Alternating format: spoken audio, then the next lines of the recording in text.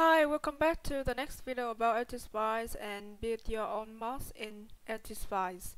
If you have not watched the first video in this series, please refer to it in the video description. Since it's only a continuation, I won't talk again what happening last time, but as a summary, in the previous video we talked about how to import or not import, how to create the MOSFET model.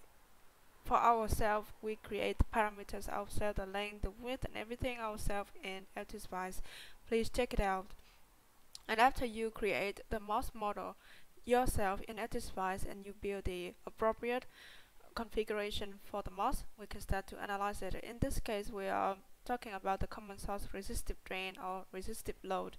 Either way, if you don't understand what's happening in this slide, also refer to the cadence video I explained about theory of common source resistive drain. In that video, I put the video in this video description. Please check it out. Okay, in this case, we can see that we are given with some of the parameters, and as you could see that I already specified our length and the width here.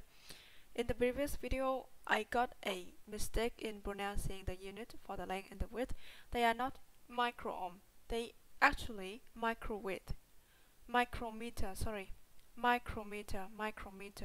and the length is 1 micrometer, the width is 12.96 micrometer.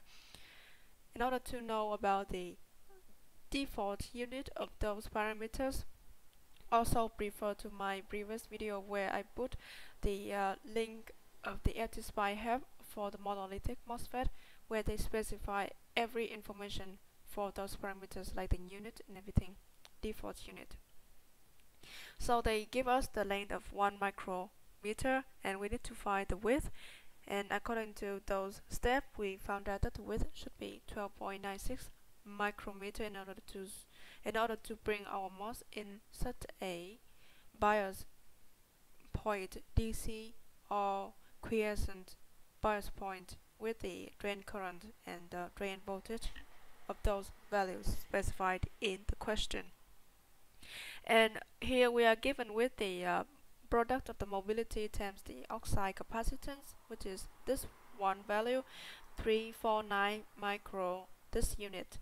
And you can see we specified it here also. KB means this product, and the KB has its name or has its definition as the transconductance coefficient.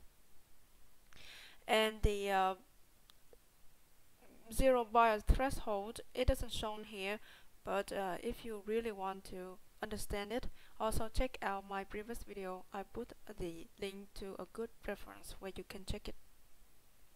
And because they say they need to have the overvoltage of 0.2, and here we put the gate voltage DC as 0.6. In order to have the overvoltage means the difference between the gate voltage and the threshold voltage, and in this case we don't have any bulk effect, so our threshold voltage is equal to the zero bias threshold voltage, which is roughly like 0.4. So to have the overdrive voltage, we need to got the difference between the gate voltage and this threshold voltage. 0.2, it means here we have 0.6, so we need to specify the threshold voltage to be 0.4 to obtain the difference 0.2 volt. And the VDD, here is our VDD, which is a voltage supply, which is 1.8 volt, and also they say gate voltage to be 0.6. You can see. Okay, now we can start to analyze the operating point of this configuration. We can maximize the window here. We choose dot op, or you can open this one in another way, and then we control click help me analysis command. We choose DC operating point, where they say DC operating point treatment. Then we'll compute the DC operating point. DC operating point means the DC value of the current of the voltage of each node or at each Y. So we just press OK, we put it here, and after that we go to simulate and we run. Here we obtain our operating point, you can see that it's pretty tough to understand what is the voltage of what is this node, where is this node, where are these nodes, right? Or we can close it and then we name the node ourselves by using the label or the net name. We put like V drain here. This is the drain of our MOS, and we can just temporarily put it there and right click to change it to V gate. Okay, here we also want to name this Y to be VDD. Okay, good. Now we press escape and we run the simulation again. And when we run the simulation again with the name, it's pretty easy to know, okay, the voltage, which node. This is the voltage at the drain of 0.7. In the requirement, we want to obtain the drain voltage around like 0.6, a little bit different. And yeah, so not too much, but acceptable. In my case, in this case, I think it's acceptable to get the feeling, the intuition of what's happening here. So it's acceptable. For the drain voltage, we want to have the DC drain voltage of around like 100 microampere.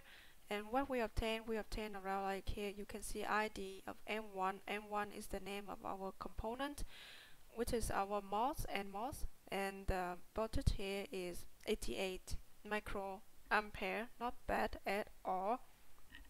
Not too bad, right? Okay, so that's it. That's the end of this video. In the next video, I will start to check the small signal analysis.